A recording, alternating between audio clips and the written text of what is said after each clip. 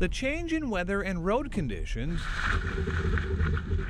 has many people in a rush for winter tire changeovers.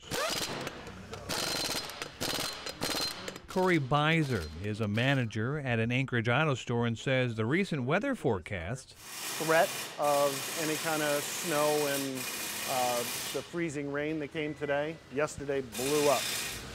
lit up his phone line. It was horrible yesterday. We couldn't get away from the phones at all.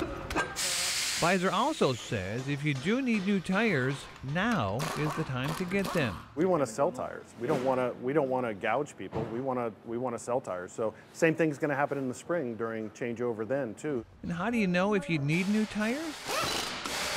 230 seconds is where you hit the wear bars. Okay. So the wear bars means that you're done. That tire should be replaced because you're going to have troubles in dry weather and wet weather, in any kind of weather.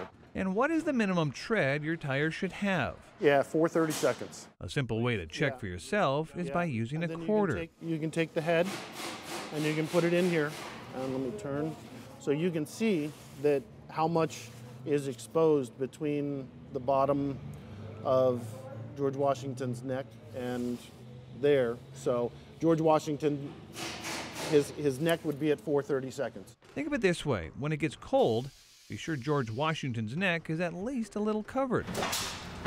Beiser says his store does business a little bit different than others. All done first come, first serve. So other stores, yeah, like Eagle River store, they take appointments for tires, and last I checked, they were about a week out. And if you do book an appointment, get in as soon as possible. It's going to get nuts.